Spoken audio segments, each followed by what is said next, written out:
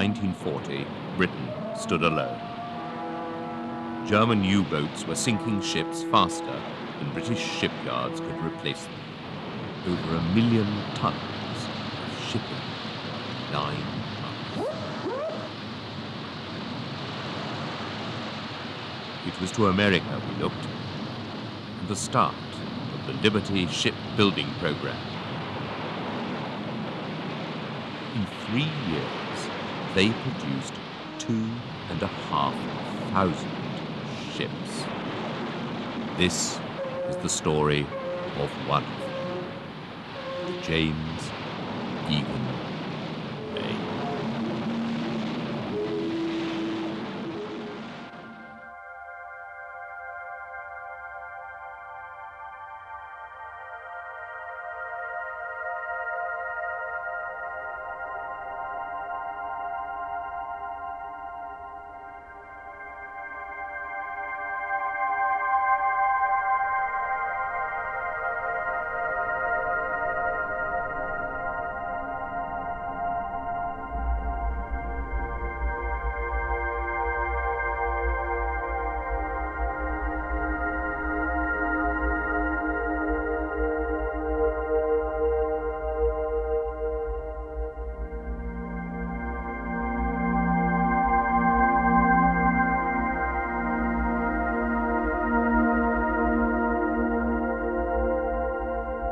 I first came across the James Eagan Layne back in the early 70s.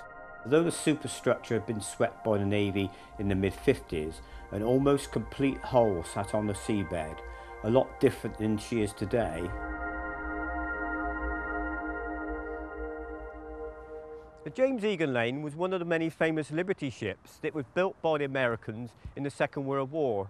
These Liberty ships were just as important to the war effort as were the Spitfires, as they brought essential supplies to the UK ports when we were fighting for our freedom.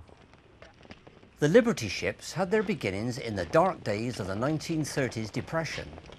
The Sunderland shipyard of J.E.L. Thompson and Sons hadn't launched a single ship for 5 years. Fortunately, some design staff were kept on the books, and they came up with a design for a cargo vessel which would be both economical to build and to operate. She would carry 10,000 tons of cargo at a speed of 10 knots and burn about 17 tons of coal a day, as against 25 tons a decade earlier.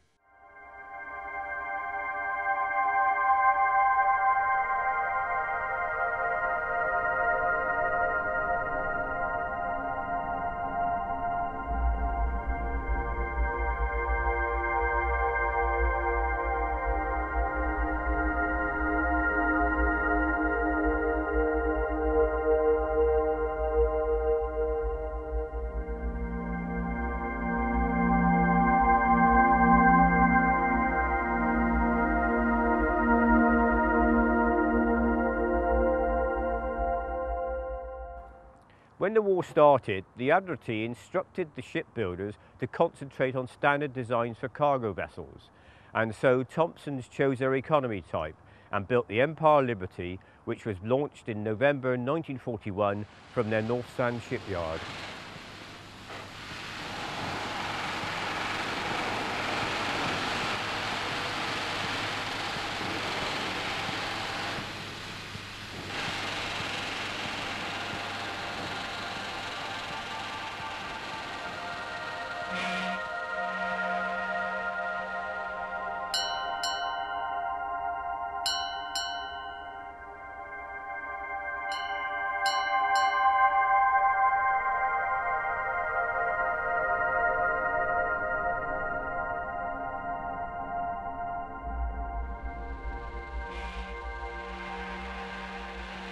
However, it became obvious that British shipyards alone couldn't keep up with the losses. A year earlier, it was decided to send a shipbuilding mission to North America to see if America and Canada would be interested in helping us out. The delegation was headed by Cyril Thompson of J.E.L. Thompson, with an order of 60 ships. He took with him plans of the Empire Liberty. There was opposition from the US government at first, but a contract was signed and production began. Here we are in Whitsand Bay. That's been part of our lives for a very long time, hasn't it? Has indeed, all our lives. And of course the focus of that intention has been out here at the wreck site of the Eagan Layne, which has been part of our life along with the rest of the coves for 50 years. 50 years. It's given us a lot of pleasure. Yeah, it has indeed. Do you remember the days when we used to, when we finished the dive or snorkeling, we would go up to the Coast Guard station and have a cup of tea with Bill Pink. Bill Pink, he used to put the kettle on for us. The old Coast Guard guy up there.